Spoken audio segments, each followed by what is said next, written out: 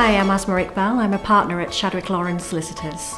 We are a multidiscipline law firm based around Yorkshire. We have 8 sites. The Fair Work Charter was easy to complete. It was a tick box of criteria where we went through a list to see where we fulfilled those criteria and those that we needed to carry out some work on as a business, and it was food for thought for us.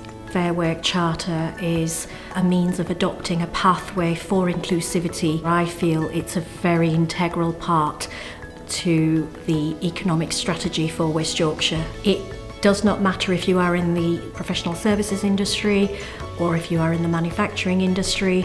It actually helps to bridge that gap on diversity and opportunity across the board.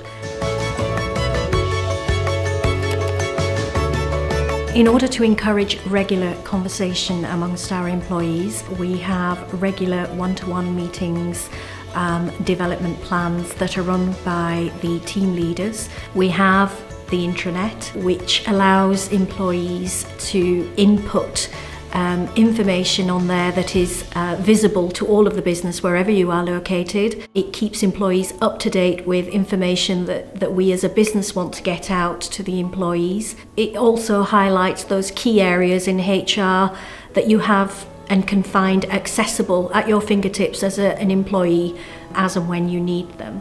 We have regular appraisals and personal development plans. We can then provide the help and support as a business to ensure that they reach their full potential. A good practice that I think other businesses can bring into their organisation, which will encourage employee voices to be heard, is creating an employee hub or a forum led by employees for employees. It does not need necessarily to be led by HR or management, but it's important that these views are then fed back into management decision making so that there is implementation. It's important to see how this pans out in the Yorkshire region because inclusivity and diversity is an important aspect of business growth and economic growth. The Fair Work Charter is making it better for West Yorkshire, for business and for me. I'm in.